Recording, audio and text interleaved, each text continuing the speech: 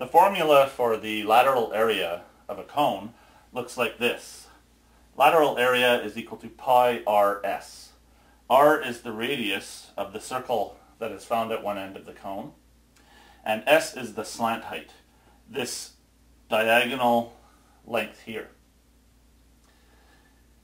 If we are given the radius and the slant height and asked for the lateral area, as we are in this example, all we have to do is plug in our numbers and simplify.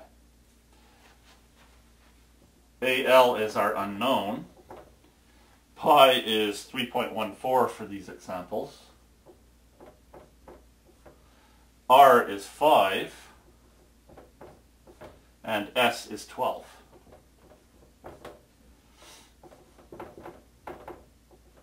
Simplifying, 5 times 12 is 60, so we have pi times 60. And pi times 60 is 188.4. So the lateral area of this cone is 188.4. Because we were working with centimeters for our distances, the unit for area will be centimeters squared. The area of this cone is 188.4 centimeters squared. What if we are given the lateral area and the radius, but we are asked for the slant height? Again, this is a matter of plugging the values into the formula and simplifying. Let's try it. The lateral area is 785 millimeters squared, so 785 goes in the AL position. Pi is 3.14. R is 10,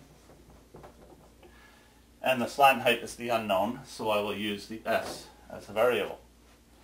First thing I'm doing is 10 times 3.14, which is 31.4. And the S is still there.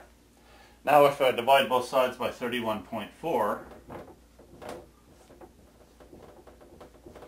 these cancel. My S is isolated.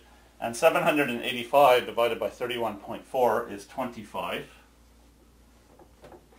Since the unit of measure was the millimeter squared in the millimeter, and slant height is a distance, the unit of measure for this answer will be millimeters.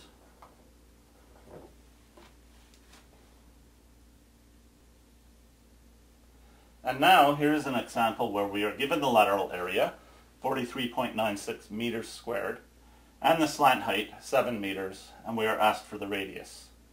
Again, this is a matter of plugging the values into the formula and simplifying. AL is replaced by 43.96. Pi is 3.14. R is my unknown. And S is 7.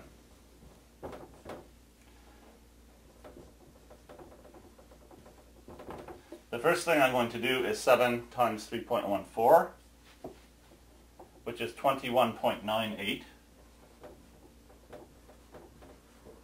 And the R is still there. Now, if we divide both sides by 21.98,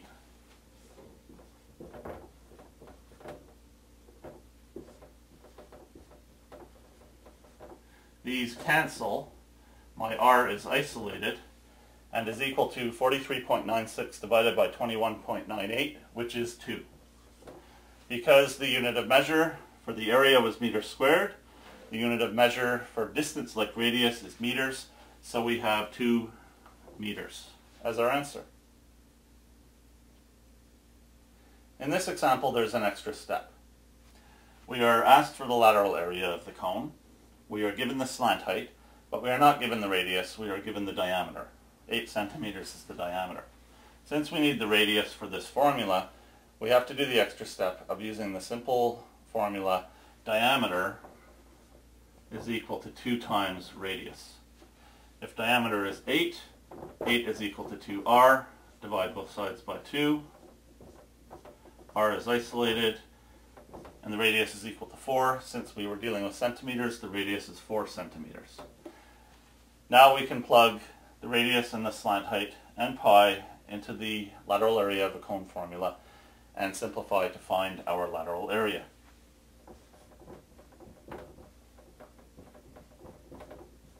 Radius is 4, Slant height is 10.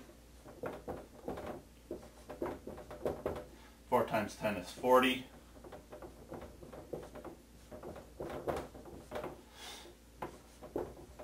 Lateral area is 40 times 3.14, which is 125.6.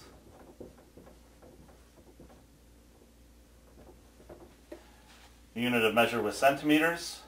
The area's unit of measure will be centimeters squared. The lateral area of this cone is 125.6 centimeters squared.